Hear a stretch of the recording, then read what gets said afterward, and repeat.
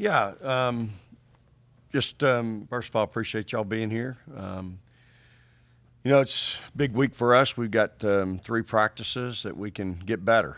Um, we've got a game Saturday at 1, and we're obviously disappointed with the way things turned out on Sunday. But sometimes those things happen. Again, at the end of the day, it's I've got to have them ready. As I said before, we didn't have great practices leading up to that game, and then we always, we really pride ourselves on being tough and physical, and we got out tough and we got out physical Sunday. I mean, there's really not a way to sugarcoat that. I think the kids saw that yesterday in film. The film doesn't lie. I've said this many times, y'all. You don't ever want to walk in the locker room after a game and having lost by 1 and you were somebody that missed a finger roll layup. Like, a finger roll is an eye play.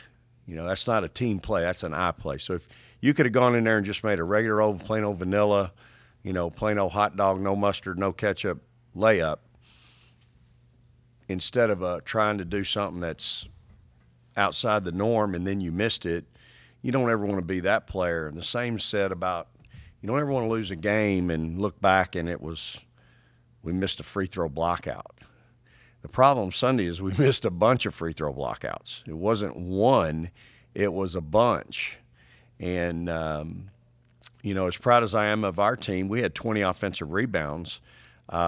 We gave up 18, but we just really were poor on the free throw line blocking out. And again, that's obviously I've not done a very good job of coaching that and teaching that, so that's something that'll be a real point of emphasis for us the rest of the year. And I think with these kids, they understand, they've seen it now, and they understand the importance of that. So, but just from a physical standpoint, we were just really they were just really more physical than we were, to be honest with you. And we usually, you can't say that about my teams in the past.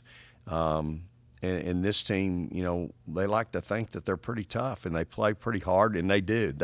Sunday we played extremely hard. I was really distraught and heartbroken for them because it's not about playing hard, y'all.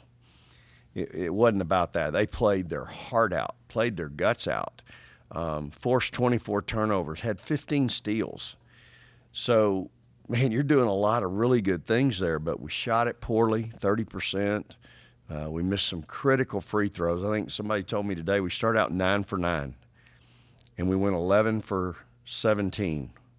So you can do the math. We went 2 for 8 down the stretch and 0 for 6, I think, in one stretch. So, those are all, it's not terminal. Those are all things that are correctable. These are all things that I know will get fixed, and I know our kids are anxious to fix. So, it's part of the learning process. The important thing is now that we learn from it and we don't have it raise its ugly head again. So I'm excited to get back. I've been gone 2 days recruiting. I haven't seen them. They may not think it, but I miss them. I miss being around them. And so I'm anxious to get back on the court with them today. It's a special time of year, Thanksgiving. I couldn't be more thankful for this group. They're a lot of fun. They're playing extremely hard, doing a lot of really good things early in the year. We just had some things kind of go against us on Sunday, and we just couldn't quite weather it. And there were a lot of things. It wasn't just the things I've mentioned. There were other things that occurred as well. So we've got to learn to navigate that. And, again, I've got to do a better job.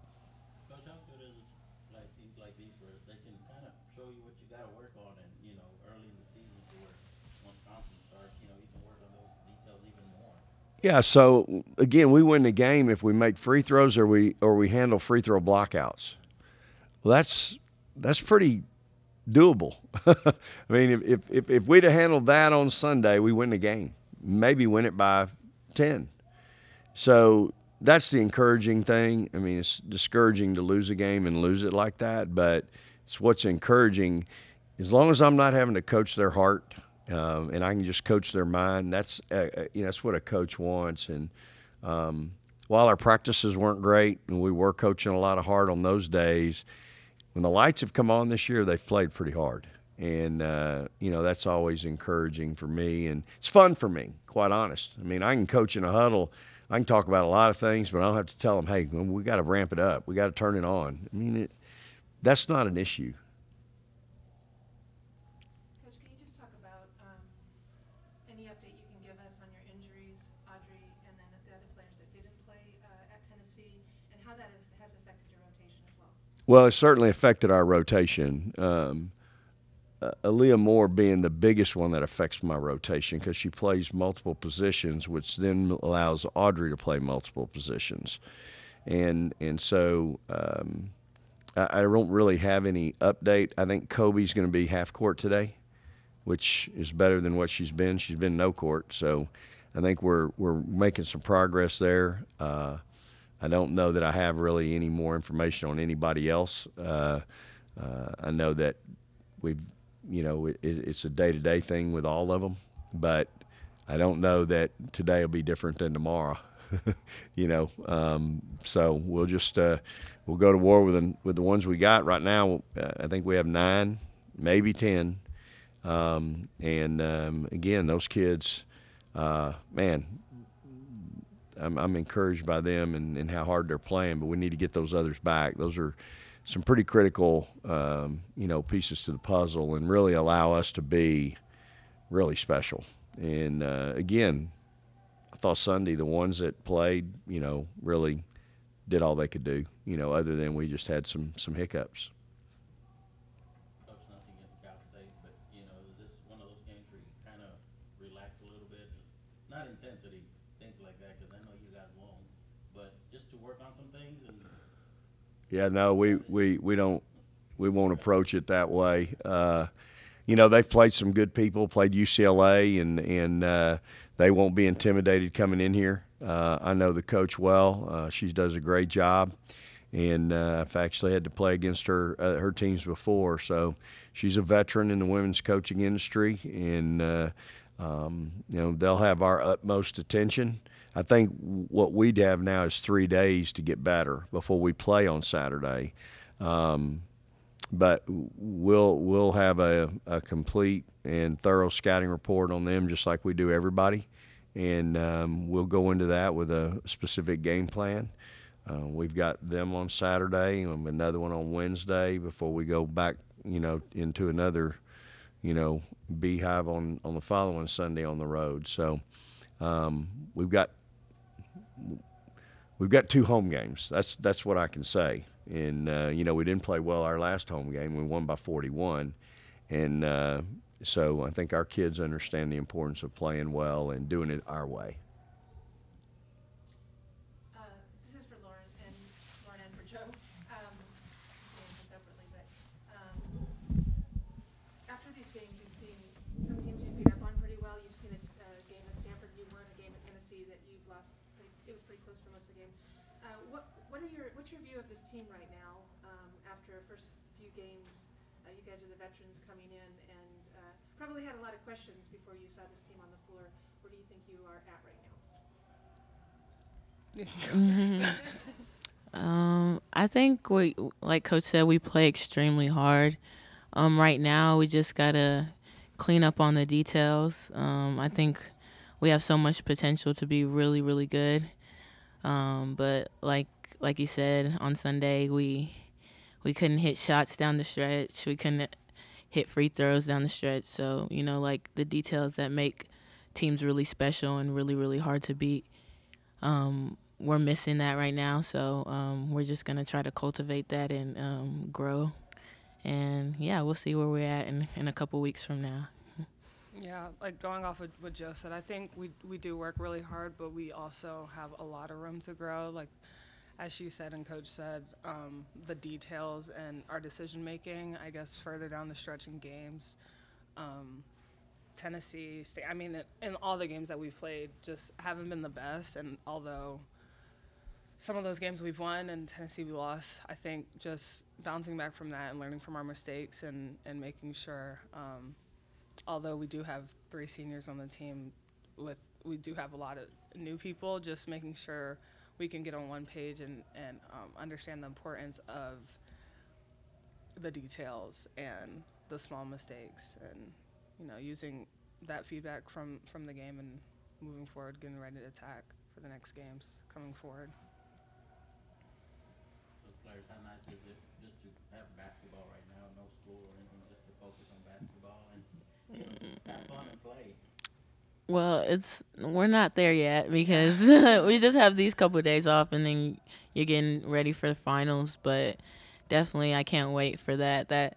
That's luxury to me. Like, just hooping, that's just everything to me. So yeah, I can't wait till I can just put school on the back burner for a little bit. Yeah. I mean, yeah, it's nice not being in class, but we're still working on homework and projects and papers. So, but it's nice not having to, I guess, wake up and go to class. So.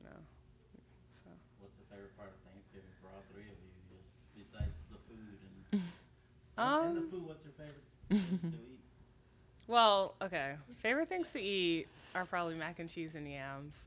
But I think my favorite part in general of Thanksgiving is just like family time.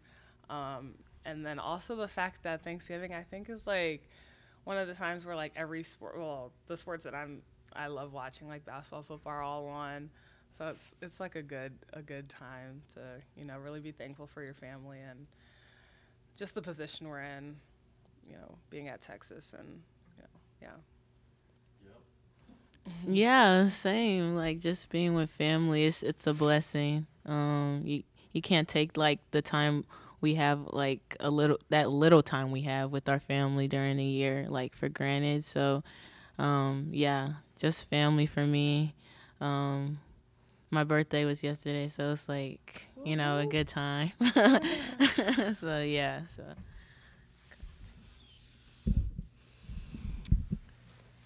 Thanksgiving was always one of my mother's favorite holidays.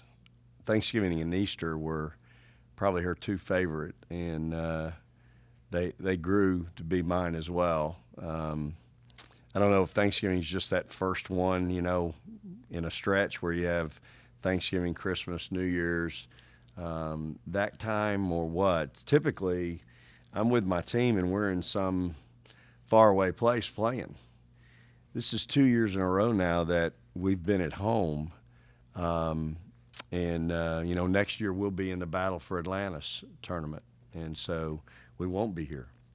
That's what I'm used to, but I'm with my family, right? My team. And so I'm going to be with my team tomorrow. We always cook at the Schaefer's. Typically we have the team over. I haven't been here in 2 days, so I'm not sure. I've heard some rumblings of some other things going on, but we have so many kids from close by that they may try to sneak home, which is fine. I'm all about being around family. I know some of us have family coming in town, and so they may do their own thing. And that's my biggest concern. I just don't want anybody sitting at the dorm by themselves, but we're gonna have all the fixings at my house, and anybody that wants to come is. We love to have them, and I look forward to my mother's dressing recipe, and probably as much as anything. It ain't stuffing, it's dressing, and it's really, really special. So, just really thankful. It's a great time to really reflect and look around and see how blessed you are. And I'm just really, really thankful for the opportunity to be with these young ladies, be at Texas, thankful for this team, thankful for my family. And, I know Joe's got a wonderful mother, and Lauren's got a wonderful mother and father. And, I was really blessed to have a great mother and father as well. So thankful for all that, and we just got to go to work. So I want to hear what your most favorite food is, but I also want to hear what your least favorite Thanksgiving food is. So favorite, least favorite. Well, like I said, mac and cheese and yams are probably my go-to. We don't really have mashed potatoes at our house, like whenever we have Thanksgiving, but I would say like mashed potatoes are my least favorite. I'm not the biggest potato person, so I kind of stray away from mashed potatoes and gravy. I say mac and cheese is my favorite. I don't eat turkey during Thanksgiving. I don't know. It's just not. It's dry. I don't know. It's not my favorite.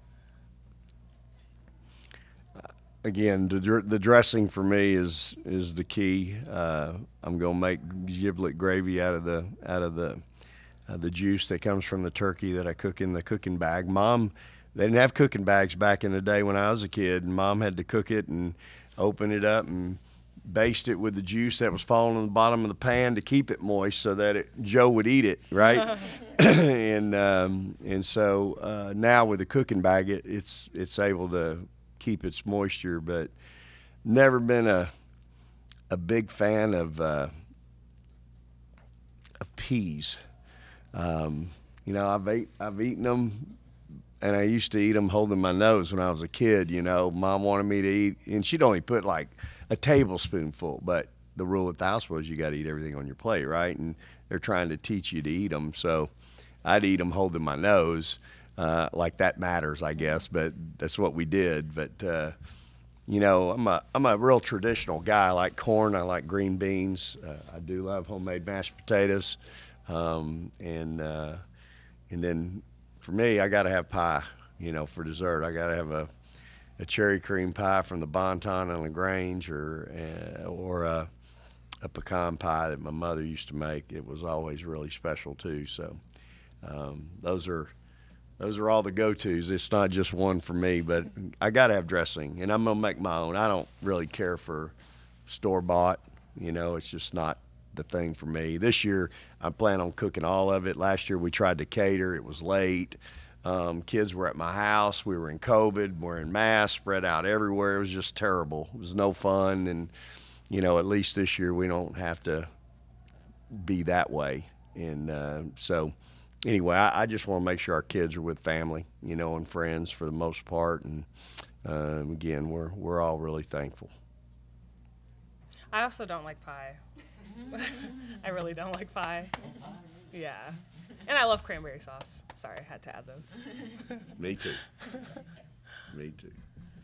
Appreciate y'all being here. Thank you. Praise the Lord and hook 'em. Happy Thanksgiving.